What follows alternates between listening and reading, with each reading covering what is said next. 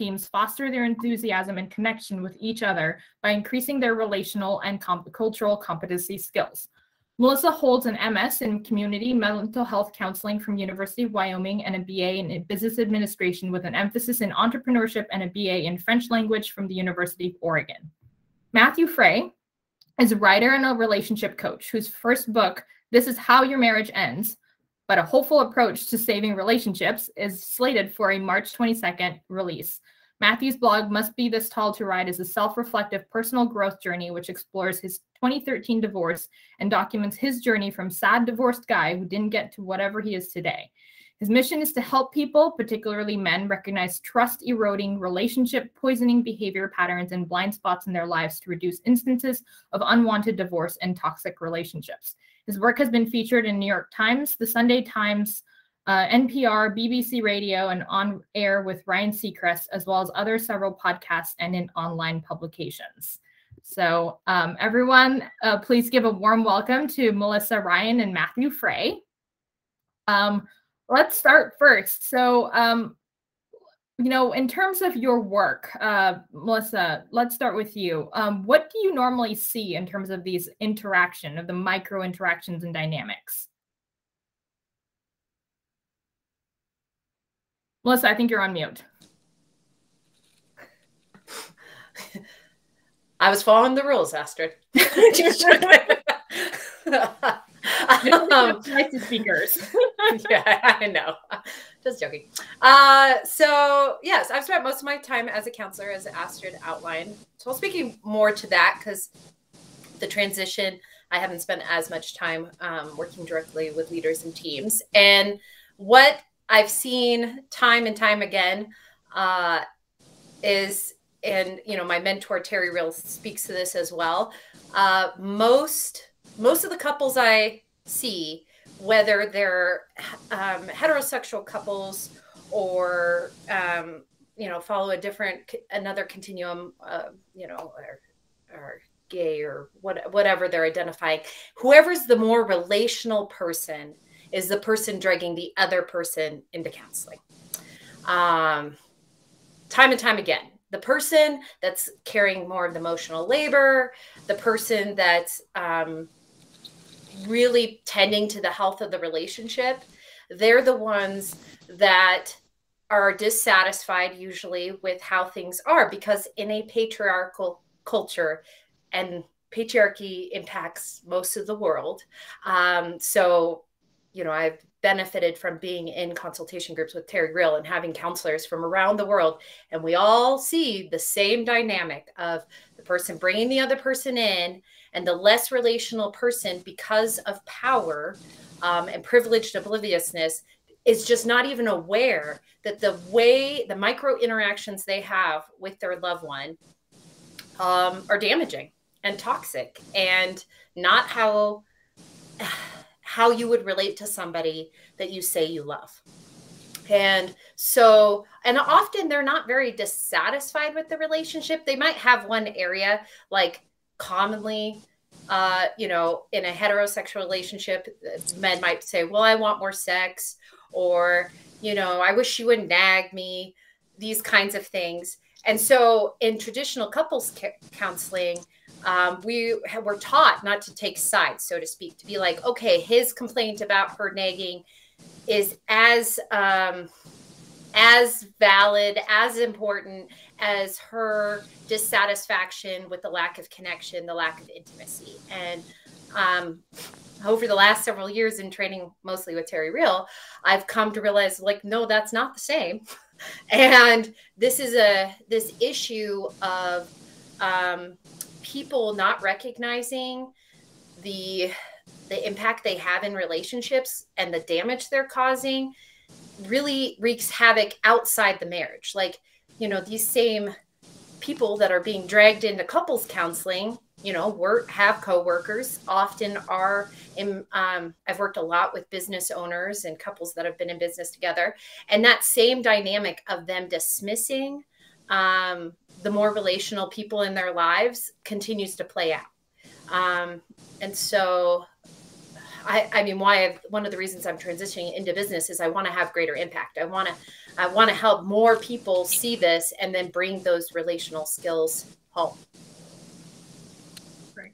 Thank you, Melissa. Matthew, how about you? What do you see in your work? Well, I was going to start by saying that I got divorced in 2013. And in my 9-year marriage, 12, 13-year relationship, I was the guy, metaphorically speaking, being drugged, to counseling. We really didn't do that very much. But I'm the villain in Melissa's story. I really was. And my wife was the more relational person, and I just was sort of like an obstacle all along the way. And then Melissa also talked about this notion of like not being aware of the harm that's being caused, either to the person, sort of emotionally speaking, or to like the integrity of the relationship itself. And the work I've done since the divorce, and it's been, again, 2013, so it's been like 8.5, 9 years now, where I really went to work on trying to understand how I contributed to the marriage failure. And it was a selfish exercise at first because I was scared of this happening again. And then what I discovered along the way was a total revelation to me. And I felt like I learned something really, really valuable about how we need to show up in the world in order to not accidentally poison our most important relationships. And so now this work I do today, writing and talking a little bit and then working one-on-one with coaching clients, is about just sort of like one person at a time or so, trying to help them understand at minimum how I came from like not believing I was causing any harm in a relationship to now sort of trying to accept radical personal responsibility for it. And I believe very strongly in this idea that we destroy love and trust in our blind spots, that we don't calculate harms being caused, so we sort of deny it. And it is in those sort of interactions that we poison our relationships over time, over 5 years, 10 years, 15 years. And I don't want people to do that, because most of the people would do better if they, I think, came to understand what I believe I've come to understand. At least the so-called like villain in these relationships, the people who are accidentally causing the most harm. And as Melissa and Astrid are talking about, it tends to be this person with the most power and the person with the fewest relational skills. Okay, great. Thank you. So I think that's an interesting point here, right? So we're seeing microdynamics, little everyday examples. I kind of want to take it into the big picture. Again, how do we find these patterns, right? So in terms of the larger dynamics, now that you all have had, decades of experience, either personally or professionally or both, what are you seeing in terms of the larger dynamics at play? Like, what is the pattern here that we're seeing? Can you speak a little bit about that? Do you want to go first, Melissa? Yeah, I can go first. So, there's a saying that I've shared with you both when we were talking about this conversation, which comes from family therapy. And the saying is, if you really want to know what's going on in a family, you ask the person with the least amount of power. And I would say, if you want to know what's really going on in a community, in a culture, in a country, you ask the people with the least amount of power. Because they have to, out of necessity, out of survival, navigate these systems to be able to have any chance of getting access to resources, pursuing whatever career they want, et cetera, et cetera. And so they learn how the things that are hard to see often, right? These micro dynamics that we're speaking to, that we kind of touched on, but didn't give any specific examples. I have so many. One that came to mind when I was reflecting is I had a woman come and say, my husband signed up for a series of mountain bike races, and he didn't ask me at all if that was going to work. He didn't really look at the calendar. He just set up a little invite on Outlook, and it said, these races are every Saturday from, whatever, they're like at least a half a day, and just programmed it in the calendar. And she's like, he didn't talk to me, and I'm just supposed to deal with the fact that we have 2 kids and multiple commitments. Like, how I can't be in 2 places at once. Mm-hmm. And when I talked to him about it, he was like, well, this is part of my self-care. Okay, so that's one of, I could give thousands of examples where I don't think this husband is intentionally trying to burden the wife, but there is this element of men have been able to participate in family at their discretion, whereas women, it's just an accepted responsibility. And that's whether it's a coupleship or we're talking extended family. Like, there is an expectation that if you are relational, if you are identifying as, you know, taking on more of that archetypal feminine role, whatever you identify as your gender, you're expected to participate. If you're more relational, you're expected to participate relationally and just carry those responsibilities. And so we see this in a macro level when, you know, recent social justice movements have come to the surface. And these aren't recent problems. They've been going on in this country since, you know, before its founding. They've been human issues, I mean, since there have been civilization. And you know, it's so clear to the people that are being impacted that this is an issue, but it takes harm being done, like George Floyd's video. Like, we had to have actual video evidence for people to be like, oh, I guess racism's still a problem. And yet you've had many activists. I mean, there have been marches going on since, you know, even before MLK's time. I mean, that's when it became much more notable, right? And we have a national backing. But this issue has been present. The people who are daily impacted have been like, this is really an issue. It really comes up. And it takes really big events like these George Floyd and Ahmaud Arbery, them being recorded for people to see the issue. And that's what's so frustrating in the counseling room, I'm sure with Matthew's clients, is women are like, I've been telling my husband for the last decade that this is an issue, but it's only until I tell him I'm divorcing him that he's willing to come into counseling and he's willing to have a conversation. Or at work, I've been telling my boss this is an issue, and, you know, and he's ignoring it. And now we're in a lawsuit.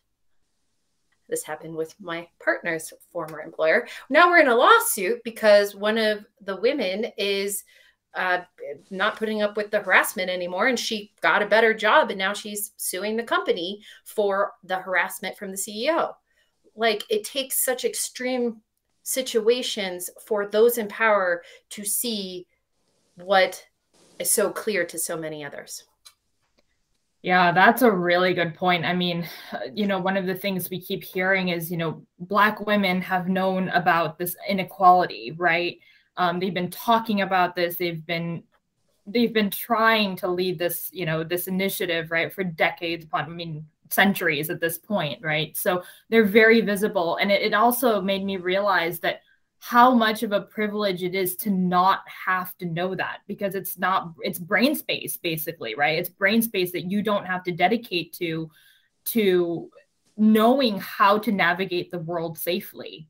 And it's such a disservice, especially when you have to learn these things very early on, because it's a time for you to actually be able to explore, to grow. But how can you grow if you already have to deal with all of these constraints and have to know them as part of being alive, essentially?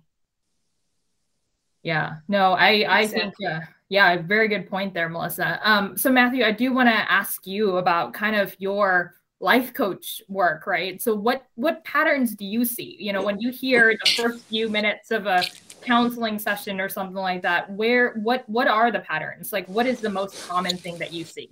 It's always a version of the same story that I feel I lived. And sort of my personal most famous version of this, the one that I'm quote unquote best known for, is this viral blog post that I wrote in 2016 called "She Divorced Me Because I Left Dishes by the Sink." And it's a smidge clickbaity, but not on purpose. I was really just, it's like my affinity for metaphor is like why I liked it. She didn't literally leave because of the dish, but it was such a perfect example, I think, of the type of interactions we had that over time, over and over again, resulted in her saying, okay, now I have to leave.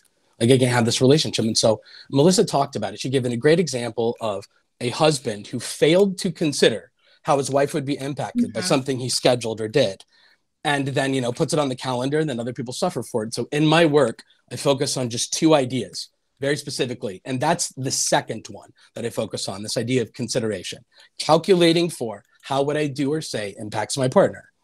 When we fail to consider our partners, when we make decisions, some form of pain happens, right? Like somebody feels sad or angry or disrespected or whatever. And then that person, right, and it's usually the more relational of it's the person not in power most often in the context of power dynamics in the relationship. So in my marriage, it was my wife, and she would come to me and she would try to tell me that something's wrong. And then so begins what I think is like the most critical micro interaction couples have that destroys trust. And in heterosexual relationships, men are, I mean, if we're going to be intellectually honest about it, men are almost always the culprits of doing this. And it's validation, or the absence of it, I should say. And so in my coaching work, like the number one thing I'm focused on to start with, if a guy's coming to the table with virtually no relational skills, is can you develop a mindful habit of validation? And then truly understand why it's like important. And so what that looked like in my life, if we have time to talk about it, is my wife would like come to me and say, it could be the dish by the sink, could be anything, and say, Matt, you know, something's wrong. You did something or something happened and it hurts me. And I would default to like this invalidating response, 3 different versions of it, anytime I disagreed or didn't understand where she was coming from. And so she would say, Matt, something's wrong. I feel bad about it. And the first way in which I would invalidate my wife would be to say, it doesn't make sense for you to feel hurt by that because it didn't happen the way you said it did. Like maybe she described like something that happened at a party earlier that night. And I would disagree that the thing happened. I would suggest that she'd misinterpreted what had actually gone on. And the math result is that her feelings are invalid. Her feelings are wrong because they're based on like some assumption that isn't true. The second version is her feelings are unfair or out of scope with reality. So I would agree that the incident happened. She'd be like, Matt, this thing happened and it hurt me. And I would say, okay, that happened, but why are you making such a big deal out of it? Like a normal or a fair or appropriate response to like this situation would be to, you know, think and feel the way I do. Everybody knows is a super dick thing to say. And then the third way I think that we habitually invalidate people is we just defend ourselves. My wife would say, hey, Matt, you did this thing, it hurt me. And I would feel I was like justified. I would feel it was the right thing to do. And I would go to great lengths to try to convince her of it and defend myself and explain why. And the amount of trust that we erode is not hugely significant in each of these conversations, which is, I think, the really scary part of it. I think that these are like sort of like micro trust erosion incidents that pile up over 5, 10, 15 years. And sooner or later, the person on the invalidation end of these conversation patterns says, every single time my partner doesn't agree that I should think or feel the thing I think or feel, I'm left to be told that I'm crazy or that I'm weak or that he or she won't show up for me in this relationship. And I think a person with healthy personal boundaries chooses to eventually leave that relationship. And that ended up being my wife, 8 or 9 years ago. And at the time I thought I was this victim of this, unfair person blaming me for everything. And the work has been coming to understand how I unwittingly participated in driving a healthy person away. And she made a good choice. Yeah, in a way, when you disagree and when you invalidate, right, what that means is you're putting on even more work for the other person to then make their case. Like, you're not coming in from a sense of curiosity of like, okay, like, does she have any truth to this, or is what she's saying making sense and everything? You're basically asking her to prove it to you that what that your position is wrong. You're not doing any of that work. She's the one who's having to do it. And it's interesting that you say that, because it's very similar to, and I'm going to make a plug for Picture a Scientist, which is this documentary on Netflix. It's absolutely amazing. It chronicles 3 women's experience with regards to power dynamics and discrimination. And one of them was an MIT professor who had to go around and measure out the square footage of each lab to determine the fact that the male footage for their labs are actually much bigger than women's. why couldn't that be a guy's thing, right? Like, why couldn't a male professor decide to do that, right? So the person who has to demonstrate that inequality is the person that's without power. So it's putting on that level of responsibility as well. And can I ask a question of Matt? Yeah, absolutely. This is a fireside chat. So. Yeah, Matt, I'm curious because I believe I read this on your blog that you identified as like a nice guy. So I'm curious how much the feedback from your wife really, went up against your perception of yourself, and what helped you start to expand your, like, be able to accept, like, yes, I may be a nice person, but that didn't align, my actions didn't align with who I'm trying to be. I'm curious about that. Oh, I'm really glad you asked that. It was in this book. I don't want to, forgive me, I don't want to be book plug person, but it was my editor's number one takeaway from the book was that idea that good people can be bad spouses. And I didn't know how to think like that. I thought I'm like well-liked by friends and coworkers, and I've had successful relationships with every single person. I mean, we're going to talk about data points today. I had good relationships with 100% of humans in my life, at least, it's hyperbole, but like that was my perception. And then the person that like I sacrificed the most for and loved the most and had a child with and shared all of my resources with and promised the rest of my life to is the only human suggesting that I'm not this like decent guy that everybody else seems to say I am. And so that came right in direct conflict. I had a lot of work to do to figure out that it's not relevant how well-intentioned I am. It's not relevant how philosophically I desire to do good in the world or to love my wife or anyone. The math result of my actions can equal harm regardless of my intentions. And that is a significant blind spot in my experience with like the guys that I'm working with. We just fail. If you're a good person, you're automatically a good spouse is this default assumption. And we should be given the benefit of the doubt because of it. And so, sorry, wife who's hurt right now, don't bother me with your inconvenient emotions because I'm a good person, is sort of the way we respond to actual pain and actual bids for connection and help. The way I like to say it today is my wife tried to recruit me to cooperate with her to eliminate like bad, painful things that were happening to her. And then the whole time I was implying that she was like dumb or crazy or weak for, like asking, like for complaining about this in the first place. I don't know. I don't know how closely that aligns with everybody's experiences, but I bet it's close. Yes. And you're hitting on, what your wife is bidding for is she's experienced a rupture in their relationship. And this research comes from Edtronic. And actually I feel shitty about this, but there was a female scientist that actually originated the attachment research, but it's Edtronic that gets credit for it. Not surprised there. He gave credit in this talk that I heard, and I wish I had gone and looked up her name, but I have not yet. So, but Edtronic's research, we'll just give him credit at the moment, on attachment is that there's this process of rupture and then repair.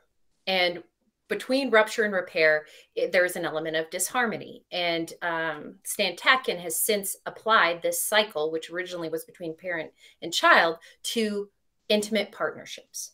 That couples have a rupture, they experience disharmony, and then, based on Gottman's work, if you're good at repair, right, you'll stay together. And if you suck at repair, you won't.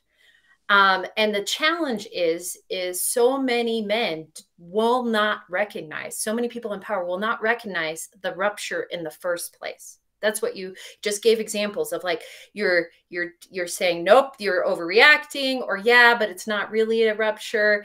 And so repair can't even happen, right? And what she's seeking and what builds trust, and that's what this research has demonstrated, is the repair process. Like, it's actually the going from rupture to repair that makes you feel more trusting of a person. If you think of any friend, coworker, or any relationship where you had a conflict, and so there was a rupture in your connection, and you received really good feedback from them, you talked it out, you feel closer to them as a result of going through that process than if you had never gone through the process in the first place. Mm-hmm.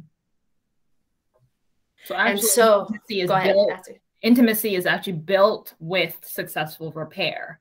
So if you've actually never really had, these moments of disagreement or anything, like, it's not really even that deep to begin with. It's that level of repair that helps to build intimacy.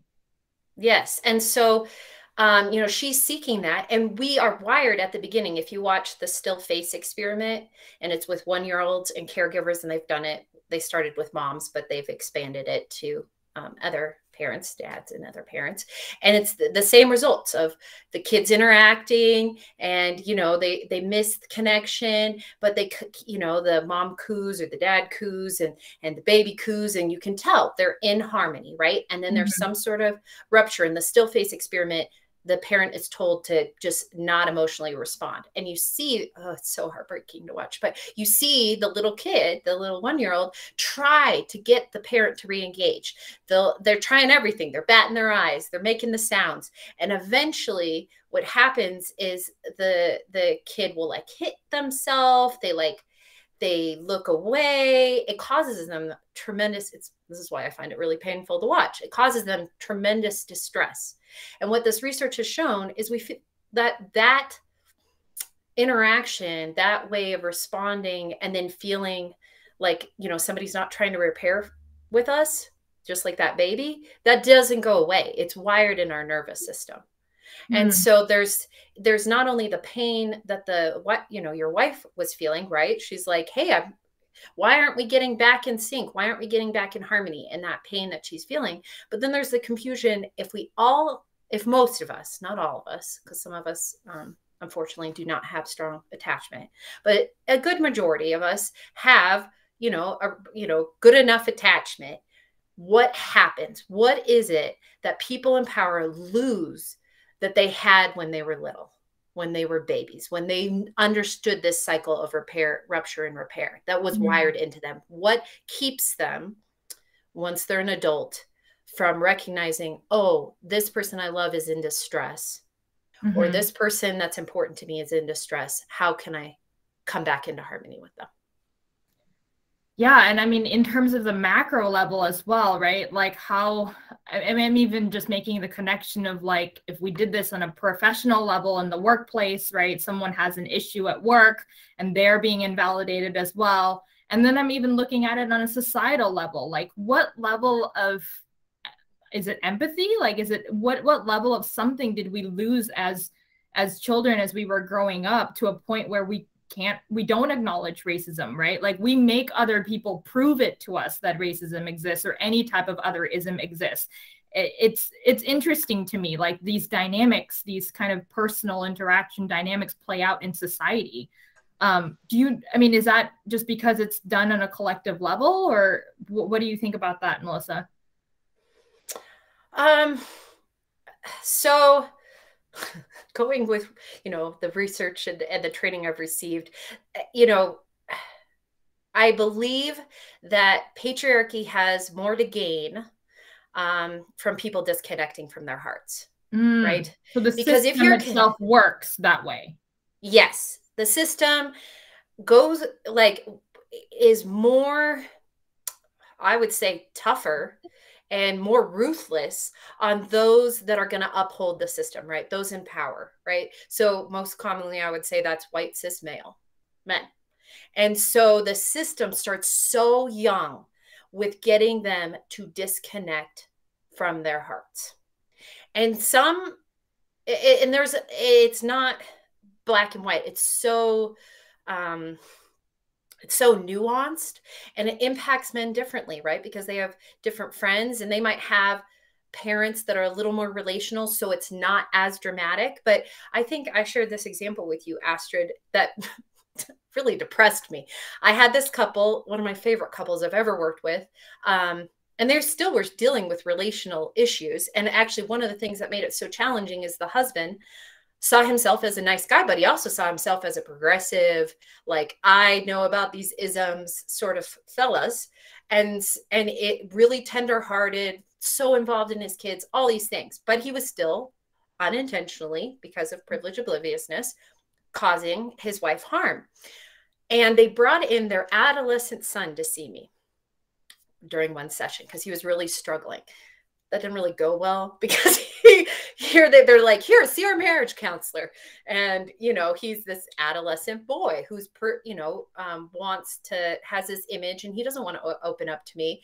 And, we try to have a conversation, just him and I, and then they come in, and, his dad asks him, like, I know that you're struggling. Like, why is it so hard for you to open up? Like, I don't believe I ever taught you that men don't cry or that men can't connect with their emotions. And he's like, no, I had to learn it from my friends. And I was like, oh shit. Like, this issue is just. Yeah. So even if you try to do this at home or something like that, it's the societal effect on it that you have to think about as well. Mm-hmm. And so that's just one example of, like, it's just, and in some cultures it's worse than other cultures, right? Like, and my experience in Terry Reel's group is that with these counselors from I believe all continents except Antarctica, they were talking about these same dynamics, these same power dynamics. Yeah. Well, Antarctica doesn't have those things because it's mostly populated by penguins. So yeah, but actually, in Picture a Scientist, right, where that female scientist was bullied was in Antarctica. Yeah, exactly. And I think it's really interesting to see, again, like, how these power dynamics come into play on a micro level, and then really it negates the most marginalized aspects of society, right? On a societal level. We ignore Black women, we ignore people of, various different racial backgrounds, right? That's not basically a cis white male. And we make them do kind of this work, right? And we also kind of negate them. We basically say, this isn't valid. Like, what you're seeing isn't even true at all. So I guess my next question is, why is it so important? Like, why are we doing this talk? Like, why do we need to tell women that what they're seeing is true and real? What do you think about? To go first, or Matthew has a talk. Matthew, you want to? What would be the message? Like, why do women need to hear about this power and gender dynamics? What do you think? I'm so sorry. Is that from me, Astrid? I didn't catch that. Either one of you. Okay. Well, I'll take a stab at it from my perspective, and it's possible both of you will have a different take on it. But it is my belief that the quality of our interpersonal relationships is the number one, like, influencer of, like, the quality of our lives. I don't think anything affects us more profoundly than just the health of, our closest relationships. And it tends to start with, like, the nuclear family, whether that's, we're kids with our parents, or whether that's we're adults in a romantic partnership who may or may not have children as well. Mm-hmm. And then the next ring out, right, is like extended family and friends and coworkers and things like that. And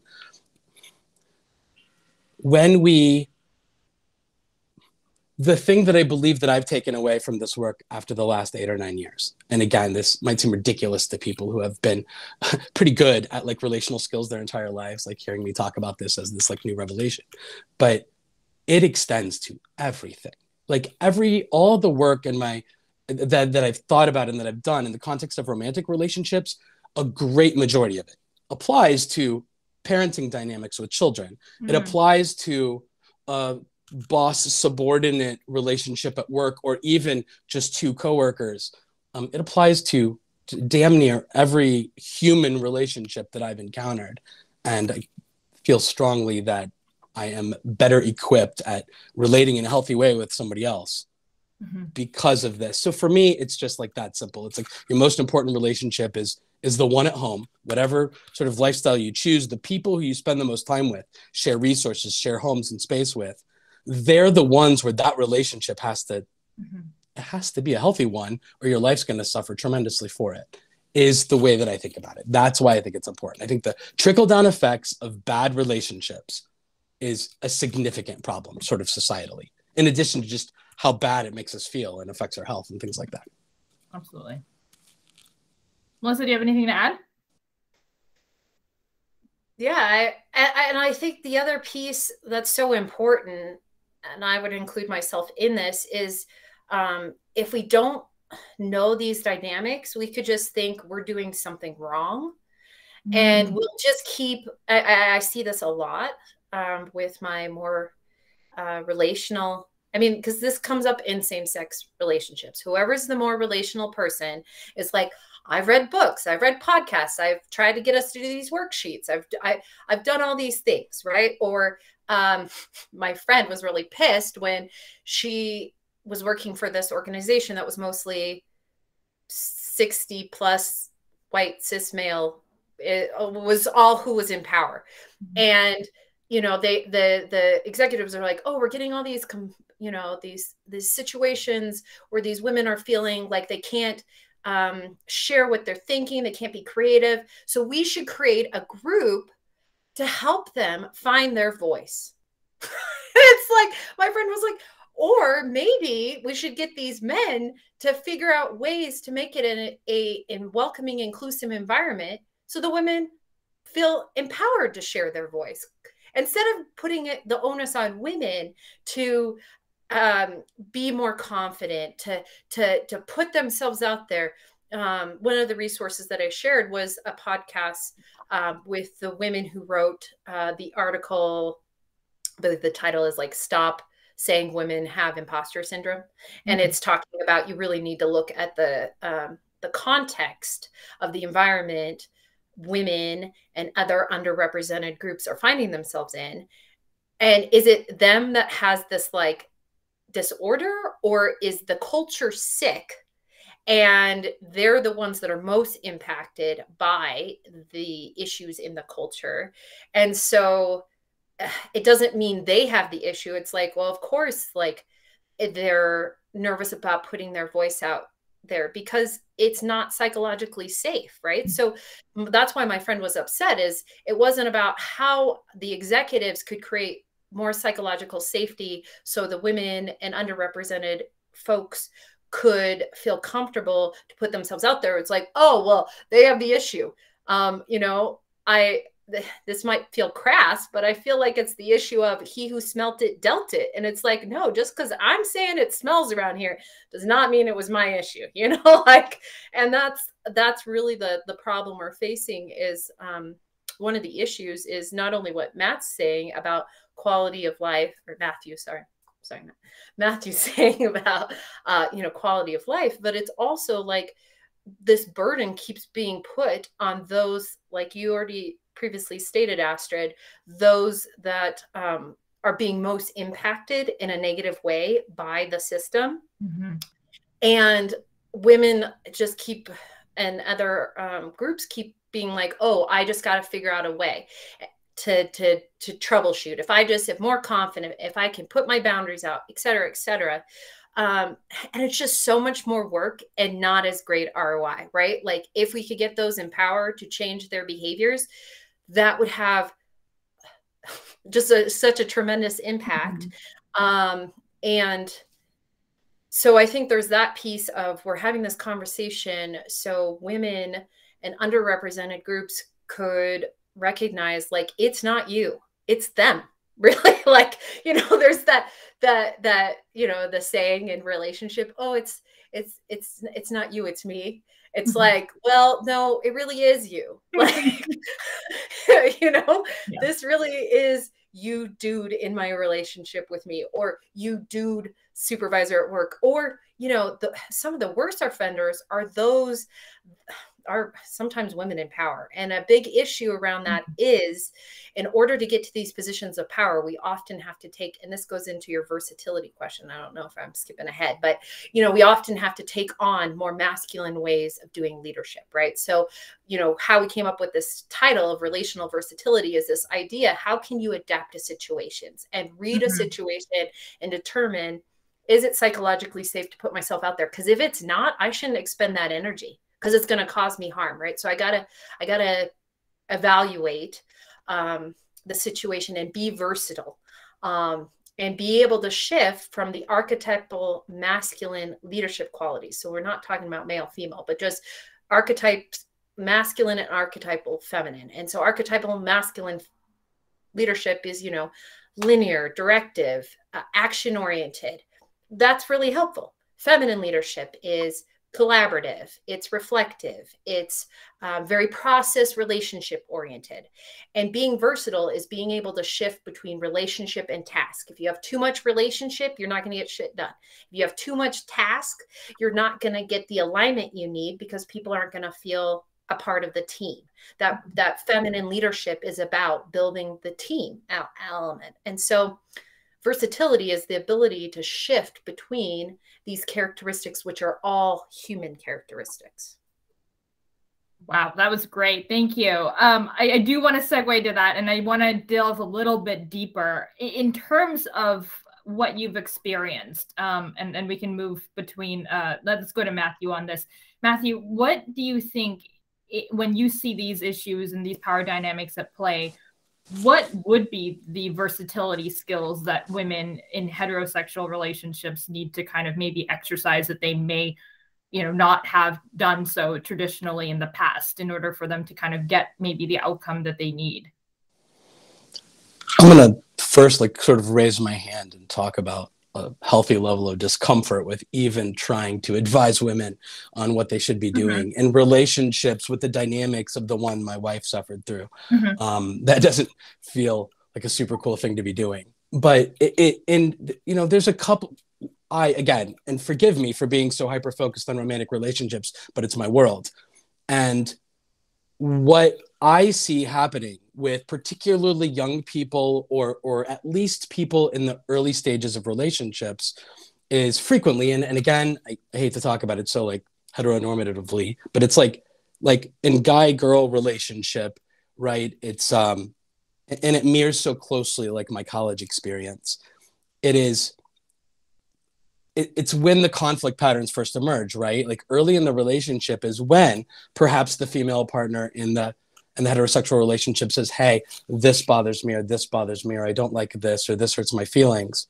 And I wish young women in this situation, young people in this situation, would identify, they don't know that exact thing that hurts will destroy trust and intimacy in year 6, 7, 8 beyond of the relationship. I don't know if there's a belief that it will get outgrown. I don't know if it's this really strong desire to be in a relationship or to get married or to start a family or what it is, and young people particularly, but people compromise their values. People fail to enforce strong boundaries. And I don't pretend to know where that fear comes from. I suppose fear of loss, the whole sunken cost fallacy, maybe it's that. But if people knew how sort of miserable 30, 35, 40, 45 could be, putting children through it, certain financial losses, and just all of the fracturing that happens when relationships fall apart after they've been intermingled for many, many years, I think they'd take more seriously these quote unquote red flag behaviors early in the relationship. So for me, the answer is not more complicated than defining healthy boundaries and enforcing them. But that is difficult when you don't necessarily even know what that means. Yeah. Right. And I don't know. I don't know what that looks like. I don't know how to help a person define a healthy boundary and then enforce it necessarily. These are just things I encourage people to do, but I don't necessarily feel qualified to give people the skills or the tools necessary to do that. Hell, I probably have problems with boundary enforcement in my own life. But anyway, that is something I generically believe women more often than men, at least in my work, I see suffer the consequences of hopefulness, kindness, forgiveness. I'm not sure what it is, but they allow these things to happen that hurt them instead of saying it's not okay for me to feel hurt over and over again by things you do, and then to just have it happen over and over again. I guess I just think the pain's tolerable in year 1 or 2 of a relationship, and it becomes intolerable 2 children and 10 years later. And then it's a sad story for everyone involved. Yeah, no, thank you. And Melissa, I do want to ask you also, what are kind of the gender dynamics that are at play with regards to women exercising these types of power? Do you find it to be, is it just not acceptable? I mean, I think Matthew has a really good point, enforcing boundaries is an important thing, but in your experience, what has been the challenges with regards to that? Well, I just wrote down the movie Reality Bites, which is just one example in the media of, and some of you might not have seen this, is a movie from the 90s of, Winona Ryder, Ethan Hawke. They're in this relationship. Ethan Hawke is a total jerk, as to be expected, and like dismisses her feelings. There are so many movies like this that make me so upset, because what ends up happening, he writes a song about how he's just the worst. And then Winona Ryder is expected to be like, oh, he has such a good heart, and she's supposed to take him back, right? Like, well, he wrote her the song that he's shitty. And so I feel like, for me, I believe, it's not just a feeling, I believe that our media, the movies, the books we read, the magazines we are exposed to around relationships, communicate to women that if there is an issue in the relationship, it is their job to fix it. And that it's actually romantic, when Ethan Hawke is like, I am such a shithead, Winona Ryder is supposed to be like, oh, yes, and that's why I love you. And it's like, what? No, he's treated you like shit. If this was a friendship, I'd tell you, don't be his friend. And so, and even in the picture of the scientist, it got me, I'm getting riled up. I can feel it in my body. It got me so upset. For sure. I was like feeling rage when the woman is talking to her friend who was there in Antarctica, witnessing her getting bullied. And he says, well, I just didn't really know it was affecting you. And she's trying to, even in this conversation 20 years later, try to convince him and explain, why it was hard for her to speak up. And it's like, well, it's so obvious to anyone that's relational why there's an issue, right? Like, she's one woman, there's three dudes, they're in the back country. There's so much programming that we experience in this culture around our safety that can cause issues of is it safe even in intimate partnerships? One of the biggest groups that pushed for I just totally spaced on when we stopped, alcohol in this country. What is that called? Prohibition. Prohibition. I was like, what is it? The temperance movement? Prohibition. A lot of that was women who were sick of getting beat up by their husbands. Okay. So but they had to do it in a finessed way. Right. So there's wiring around, is it safe for me to be confrontational, even with the person I love? There's also this expectation in the culture that women fix issues. If there's issues in the relationship, that responsibility falls to them. Yeah, I think there's just, and we don't realize that. We don't realize how much that, as Terry Reel's saying, we are all fish swimming in the sea of patriarchy. And I would add white supremacy. And ableism and all the other things, right? And so we, and all of us, are taking in those toxins until we realize that the water is poisonous and we create a barrier. So I think in response to your question, Astrid, what can women do? It's first realizing that it's not your fault that it's not working, even though society has told you that if the relationship's not working, whatever the relationship is, it's on you. It's more than likely not your fault, or it's a lot less your fault than you're taking on. Because that's the other piece is, yes, for sure, women, in my experience with couples, they could say things nicer, they could be more direct, all these things, but they're doing the best they can with the skills they have and with the harm that they're receiving, right? So you're asking this person who's being harmed to be more articulate. It's like when, Black women have said, we get criticized for being the angry Black woman. And it's like, well, of course they're angry. If they know anything about what's going on, if they can recognize how they're being victimized, that's also a big hurdle, I would say. Astrid, I was sharing this with you. If you identify myself, I would put myself in this as like a confident, badass chick that's like, I can do these things. It can be really difficult to realize you've been victimized in any way, because that feels shitty, because that doesn't make you feel strong. And then it can be especially difficult to realize you have been victimized by somebody you love, somebody that you've invited into your life, whether they meant to or not. As Matt was saying, most of his clients and most of the clients I've worked with, they're not intentionally trying to cause harm, but they are.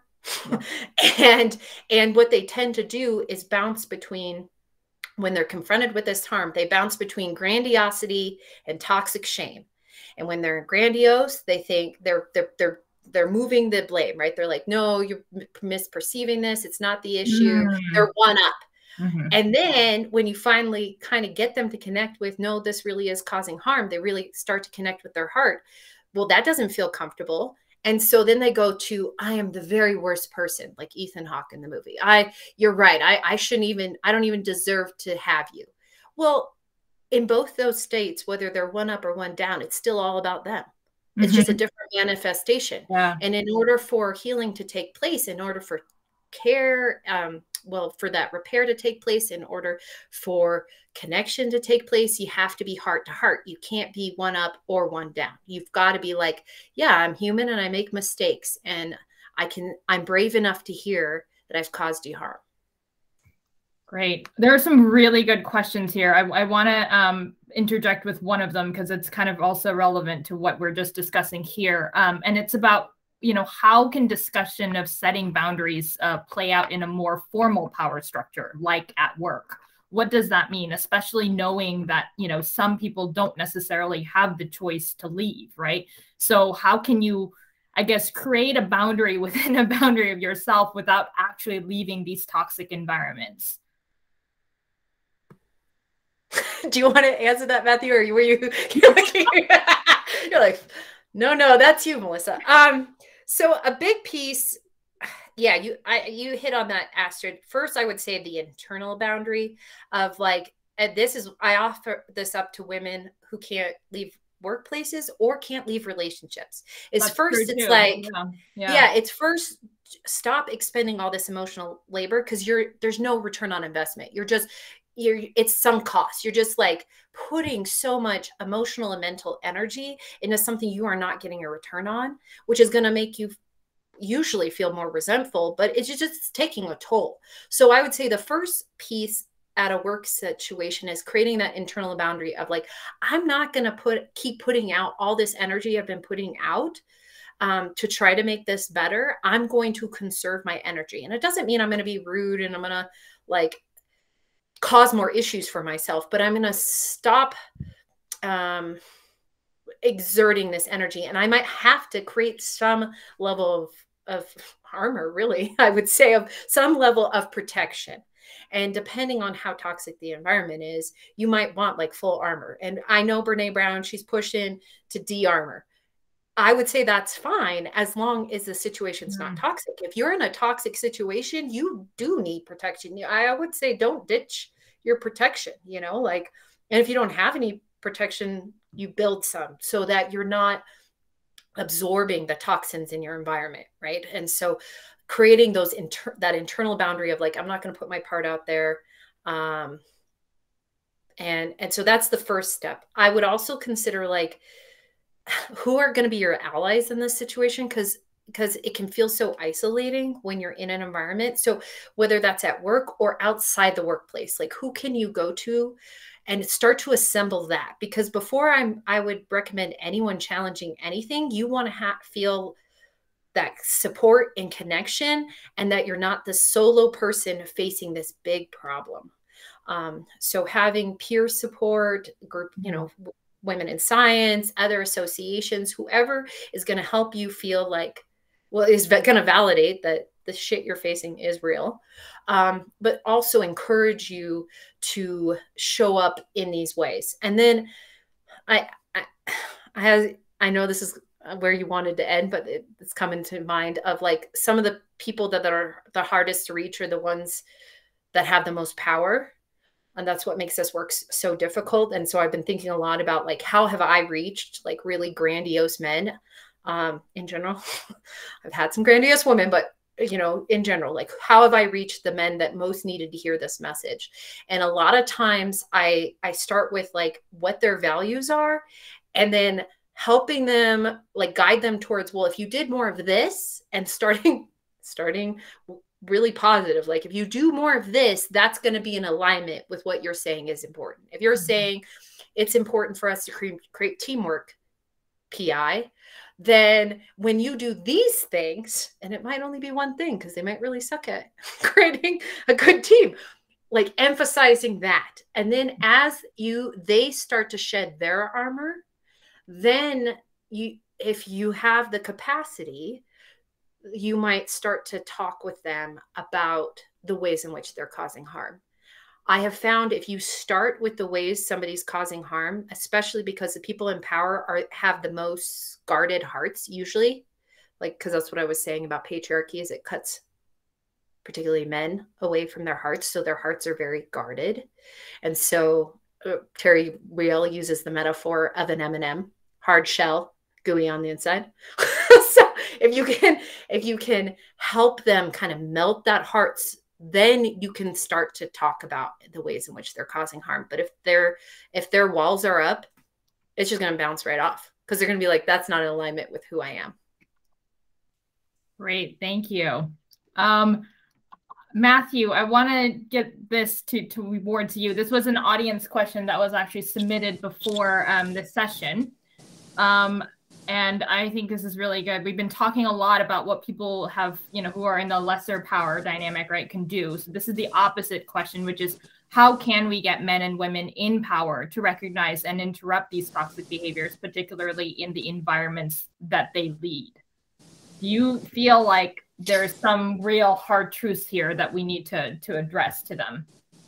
How, and maybe even talk about your own personal journey, right? Like what had to happen in order for you to actually receive that level of epiphany for yourself and that work?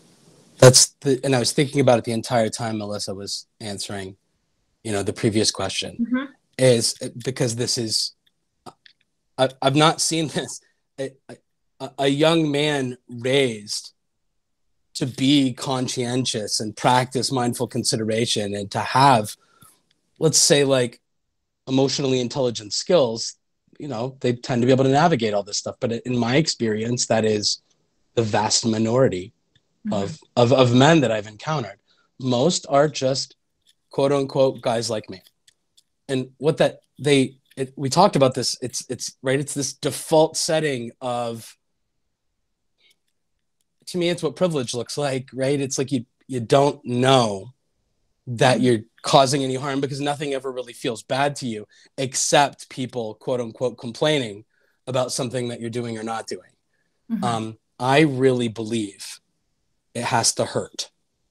That was my experience. And I don't necessarily know what it looks like in the workplace, but I suspect it looks like lawsuits. I suspect it looks like losing your best people because they're not going to tolerate it anymore.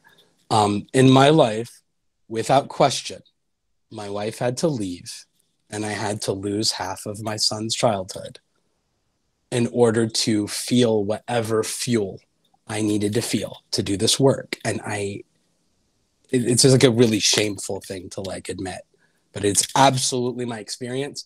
And it's my experience with virtually every guy I talk to. I talk to a lot of men in positions of power, right? I talk to guys with a lot of financial resources most of the time. And a lot of them are VPs or presidents or founders of various companies. And I don't know to what extent they take what we talk about into their workplace or to what extent they feel like they apply. We stay so hyper-focused on what's going on in the home.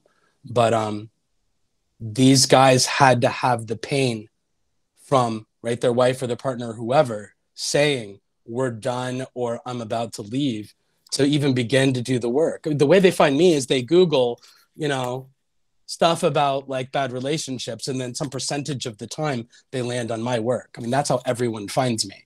So something had to hurt bad enough for them to do the work to begin with.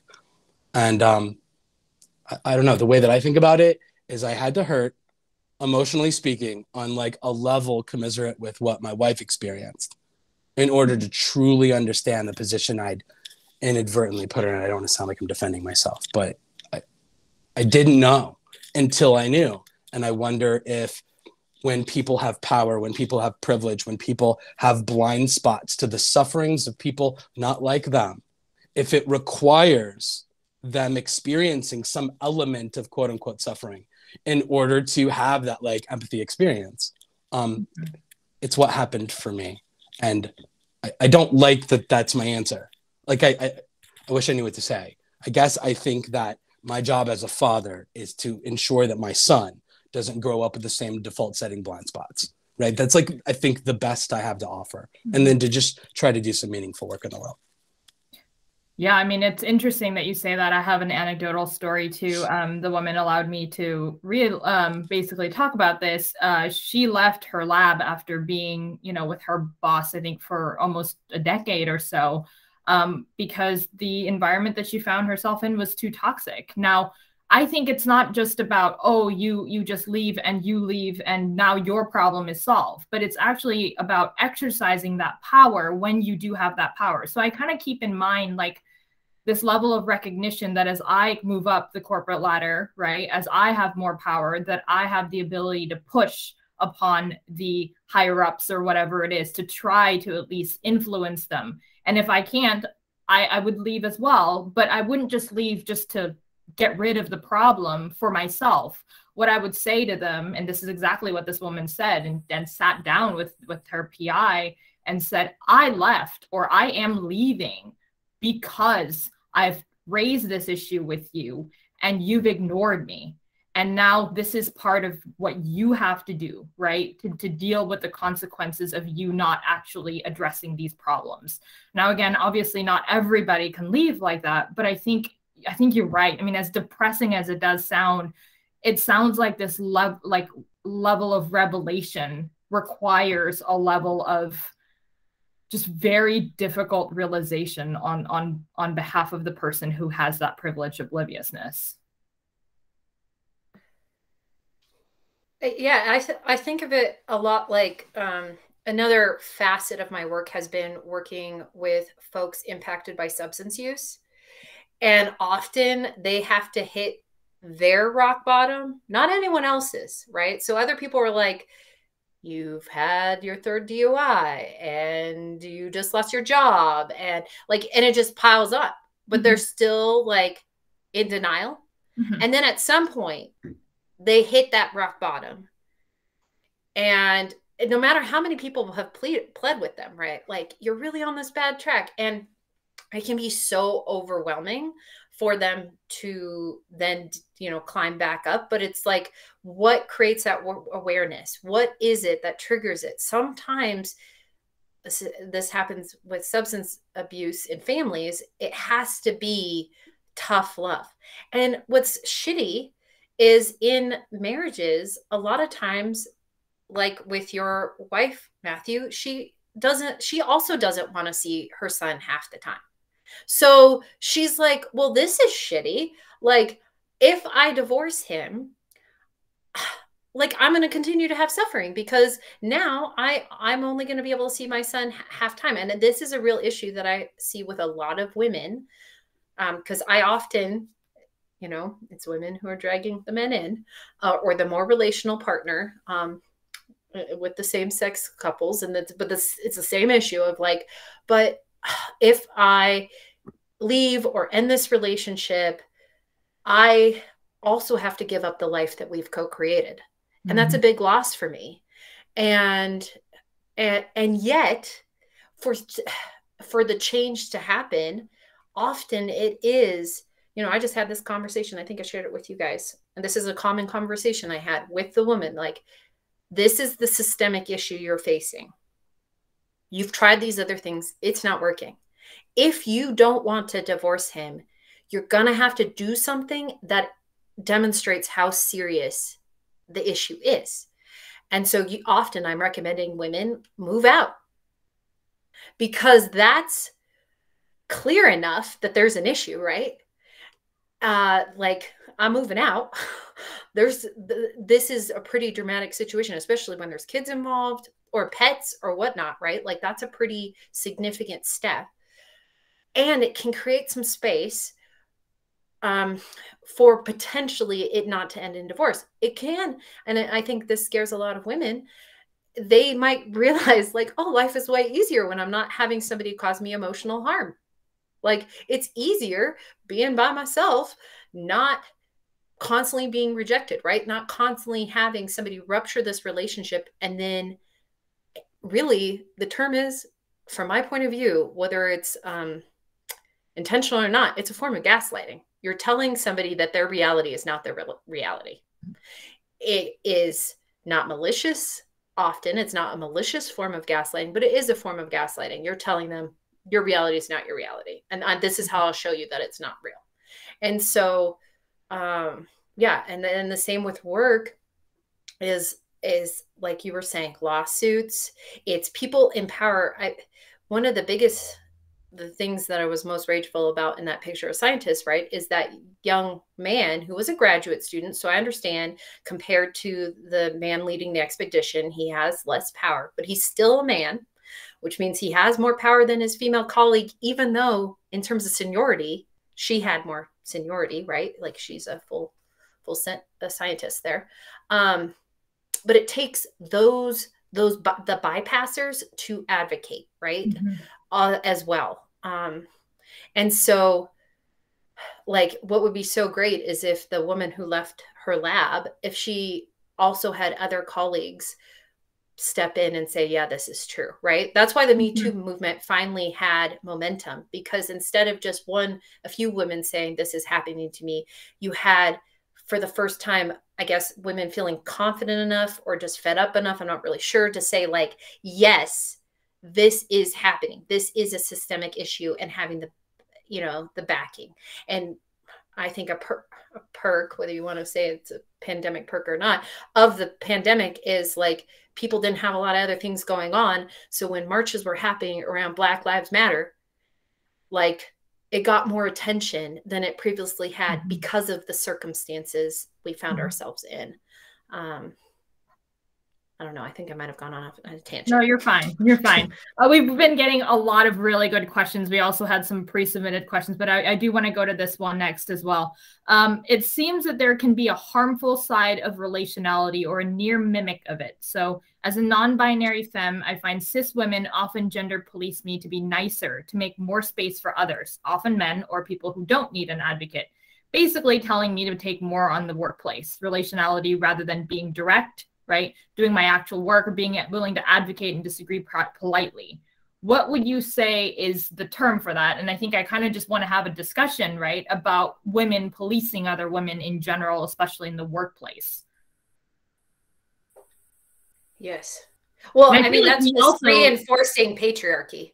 Like, that's another example of how we're all impacted by that, right? Like, so that's to be nicer, use a nicer tone. I mean, that's just reinforcing the patriarchal system of, like, don't make waves. I mean, this is, again, why I don't think the Me Too movement wasn't able to happen until we had an internet until we had the kind of platforms we have now, where you could build that kind of momentum and not have women saying, well, you really shouldn't make waves, and you really shouldn't do this. And I would say and this, I was reflecting on this myself. I think some of the worst offenders of these issues are people who perceive themselves as woke.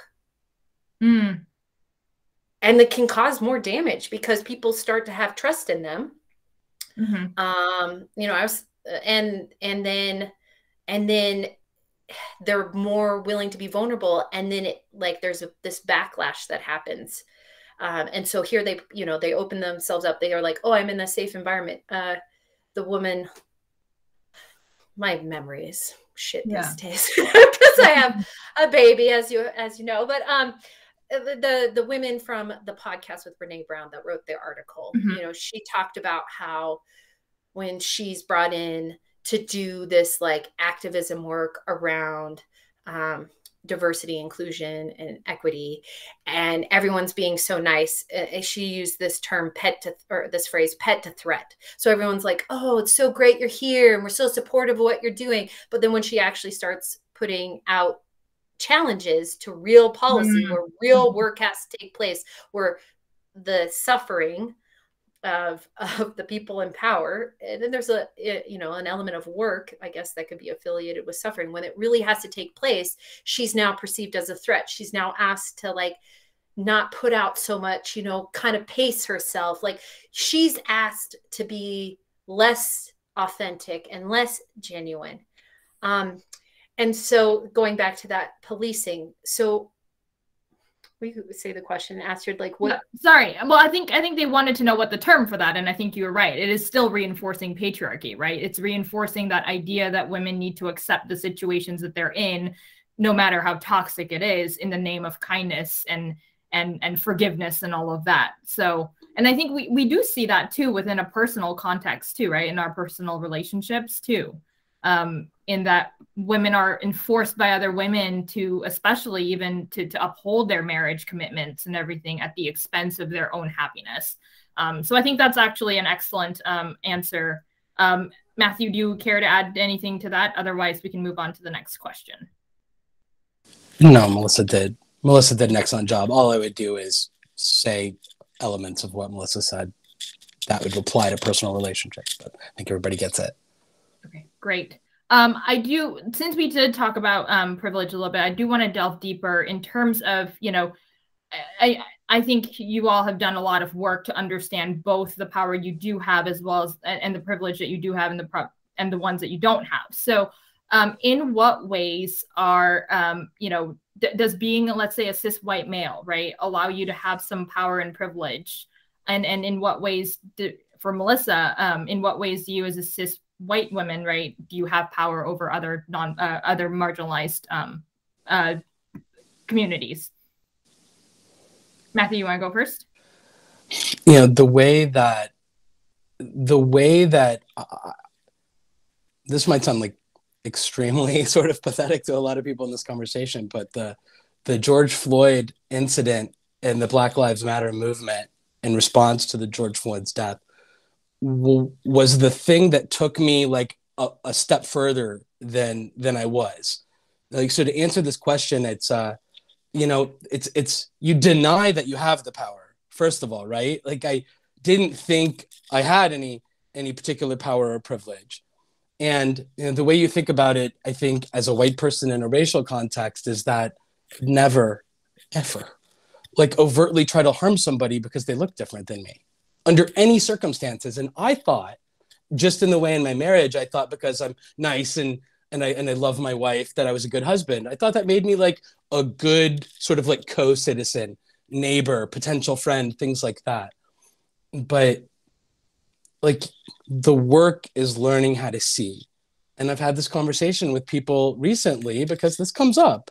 I hang out with a lot of white people, and sometimes they have the audacity to talk about how they think some element of like the Black Lives Matter movement's bullshit. And one of my favorite conversations recently has been talking about how I've come to understand this idea of privilege.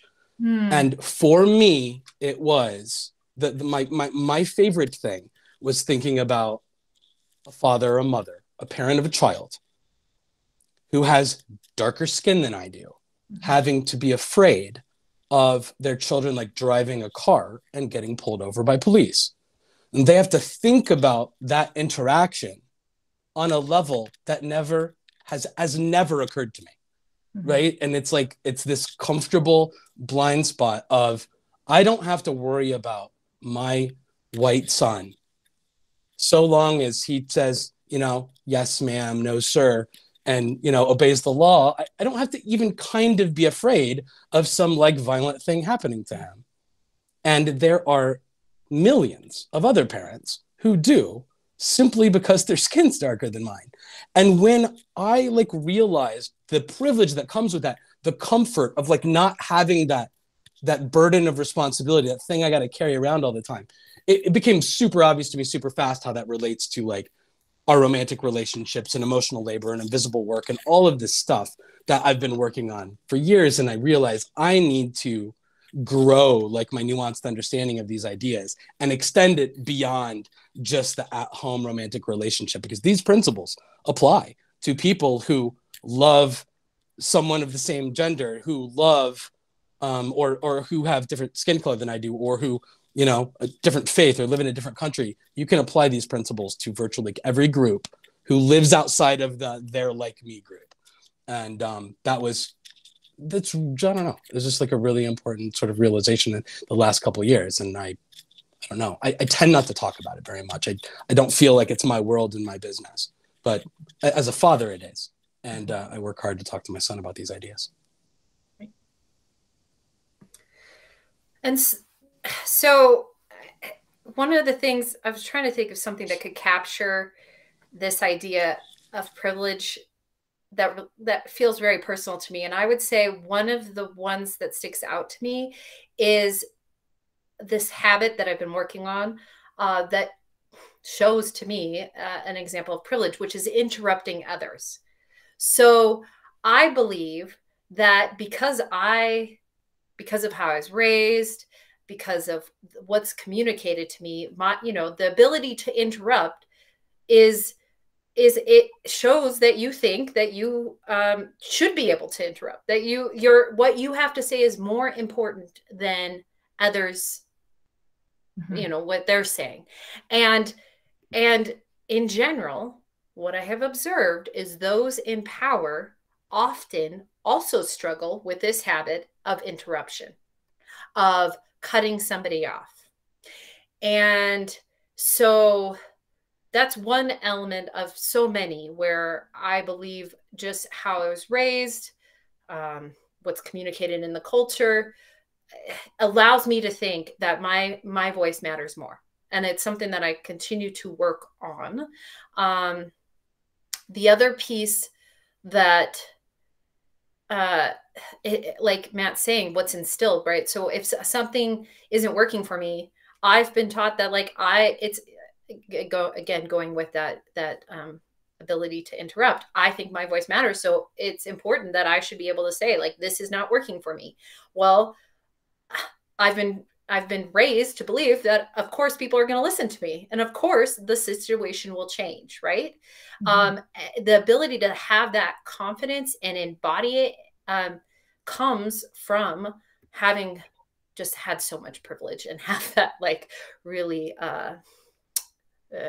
nurtured. And I was reflecting on what helps me see other groups. I stole this from Glennon Doyle when she was talking about empathy in her most recent book, is the ability to have a level of imagination to really imagine what it would be like to be in that person's shoes. Mm-hmm. And that is something that I would say I is a strength of mine. It is also why it makes it really difficult, or makes it almost impossible for me to watch intense shows, intense movies, because I feel as if I'm that person experiencing that situation, and it's emotionally draining.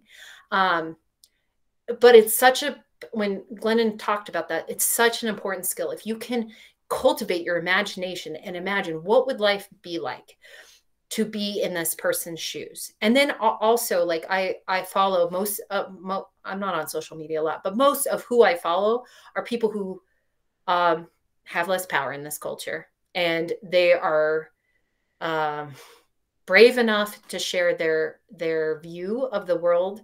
And I hope that I can bring their voice, give their voice, what's the word I'm looking for? Bring what they're saying to light by using, my power and privilege to help bring their voice into the conversation.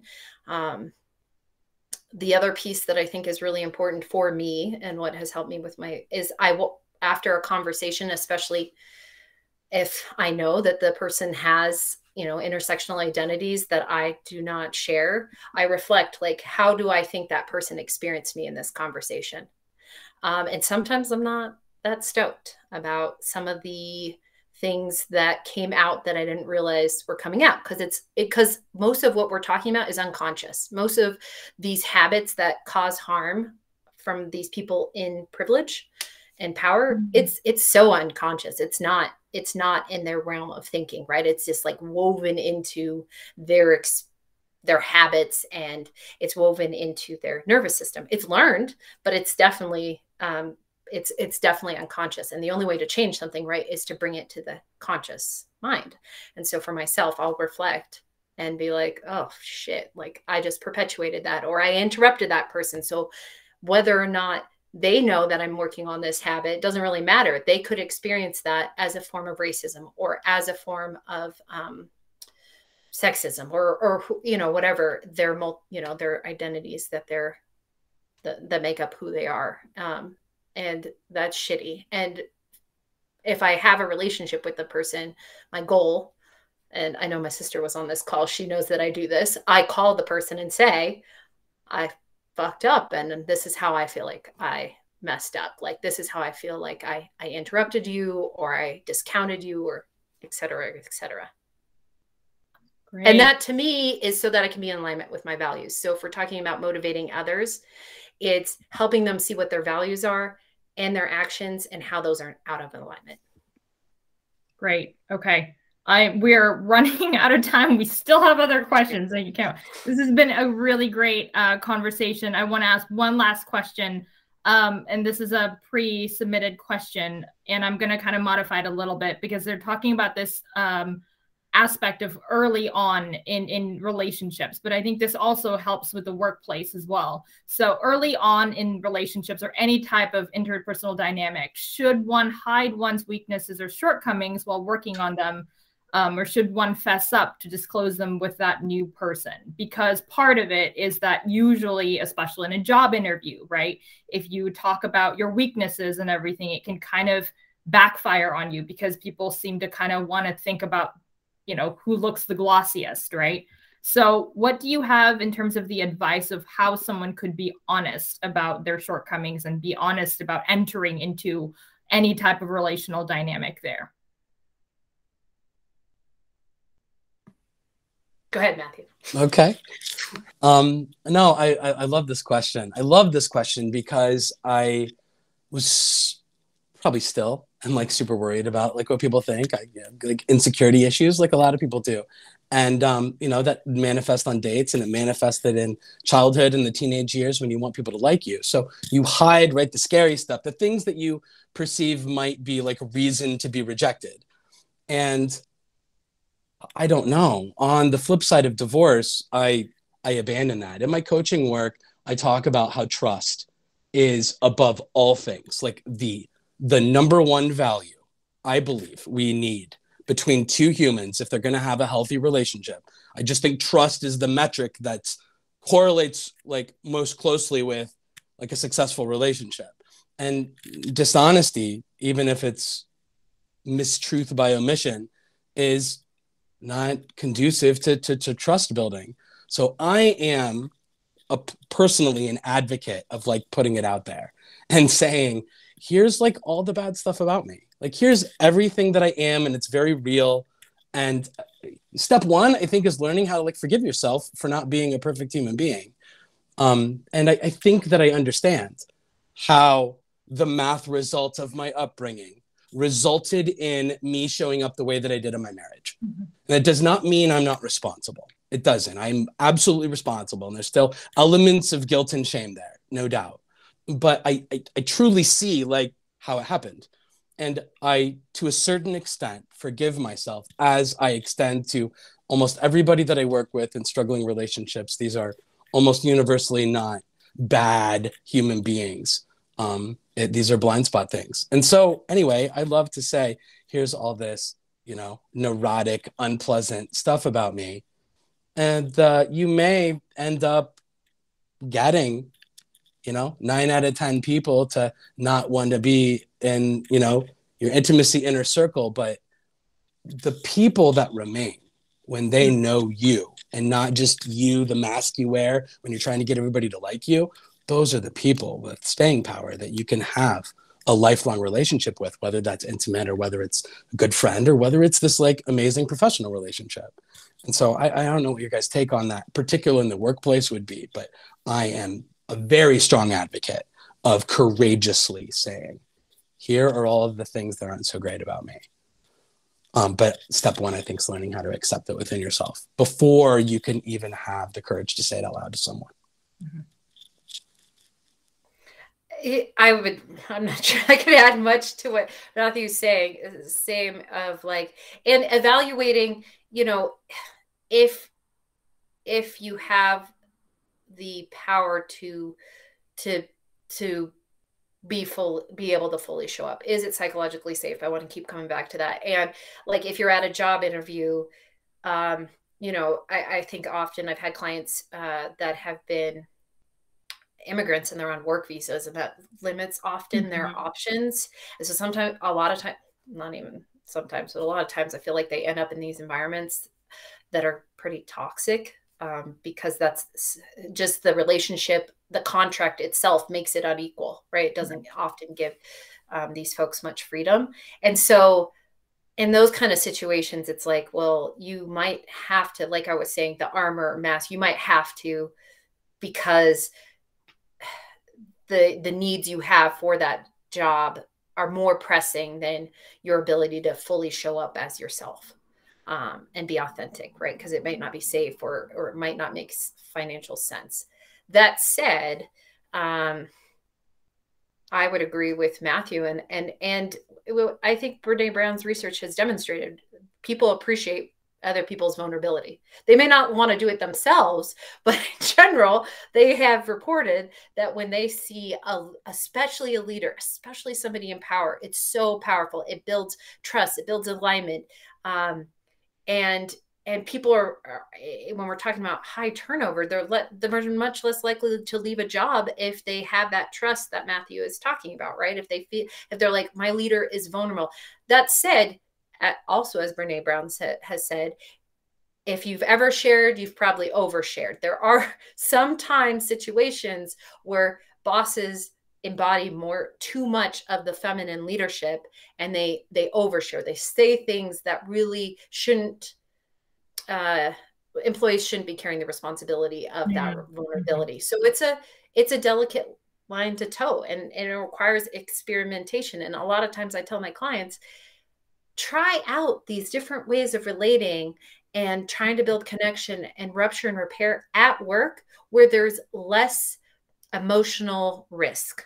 Because in your intimate partnership, it can feel overwhelming, especially if you're the less relational person. But you can kind of dabble in areas where it's the same skills, but there's less of a risk to your mental and emotional health. Because like what Matthew has said, and there's research to back this, your happiness and your health is directly linked to the health and wellness of your relationships.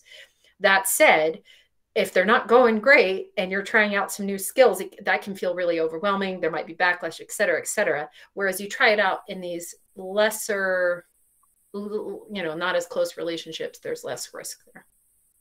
Great. Okay. I think that's all we have in terms of time for questions. I want to leave with this kind of hard truth. So I want to close the session, but again, we will open it up with general questions. You guys still have another 10, 15 minutes. It's been I've had so many questions, and so I just want to make sure people have time. Okay.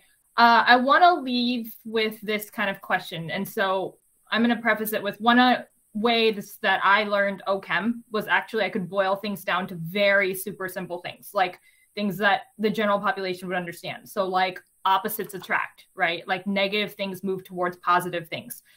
And I want to pose to both of you, what is a hard truth, but a very basic one about power dynamics that you feel you've had to learn? Melissa, you want to go first? Well, I saw Matthew unclicking. You go, Matthew. Okay. This is one of those things where we're at a four-way intersection. You go. No, you go. Okay. So I think I shared this early on in the conversation. I'd say the folks that need to learn these skills the most are the hardest to reach, really. And that's because in order to uphold these systems, in order to uphold the patriarchy, white supremacy, ableism, et cetera, you have to have those empowered not be able to see what's really happening, to not really see the matrix, right? Mm. I love that the Matrix was written by two trans siblings, right? Like, talk about a population that is greatly impacted by the bullshit that is patriarchy. So, not that I'm biased, but so, you know, and they're talking about, like, you know, people being asleep and waking them up to the truth, and that once you see the matrix, you can't unsee it. And that's how for me, that metaphor really resonates with what we're talking about. And it's, you know, patriarchy has the most to lose by having those in power see the matrix. Mm. Which is probably why the power of denial is so strong, and that's why they're really hard to reach. Great, thank you. Matthew, on to you. Well, and I think about it much the same way. Right, as like straight white guy, I have benefited unknowingly, frankly, for much of my life from being straight white guy in the United States. And that the hard truth is just to echo in a less articulate way the thing that Melissa just said, which is I had to be shaken out of that reality. I had to be knocked out of it, out of that norm. And I thought of like one more example that I almost wish I'd said earlier when I was talking about like racial dynamics, is one of my friends was female, sitting in a room of all male, like upper management, in a meeting to discuss something in like the HR realm. And she didn't appreciate the way that these guys were sort of approaching the issue. I believe very specifically it was a conversation about BLM merch versus Make America Great Again merch and what we're going to allow in the workplace.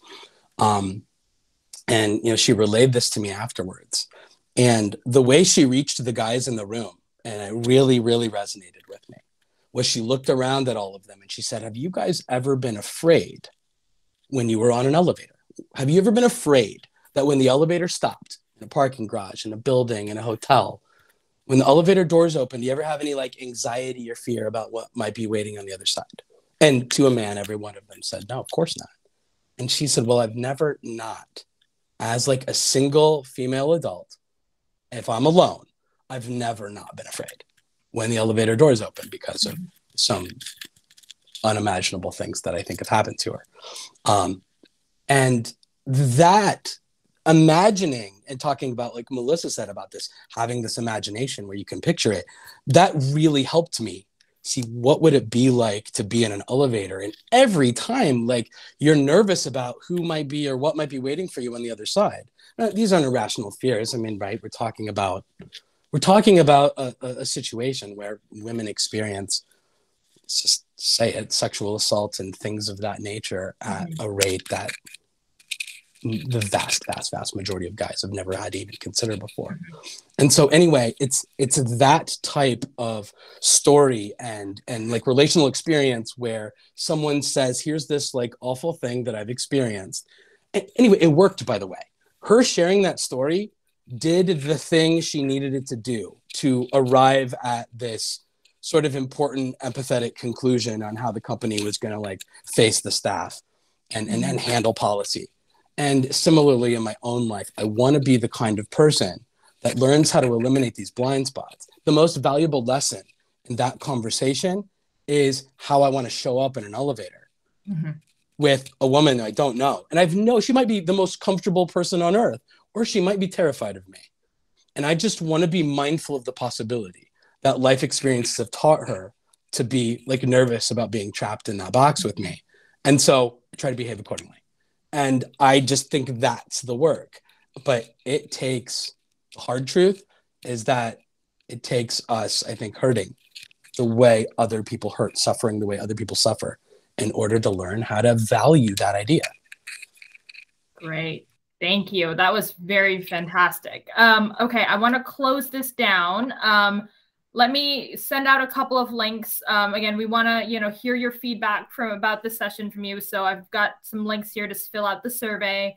And then I'm going to open this up for another 15 to 20 minutes, if that's okay with the with the guests over here to see if anybody has any questions. I'm going to stop the recording right now and sending out the links. So there's a donation for Melissa, resources there, as well as the survey. And then again, if you want to continue to follow Women in Science Portland, please go to womeninsciencepdx.org events. And I'm going to stop recording. And I think after that, we can definitely open it to Q&A. So feel free to use your mic, turn on your camera if you want to. And Melissa and Matthew will be here for about the next 15 minutes or so. Oh, did the recording stop? Astrid, and crew,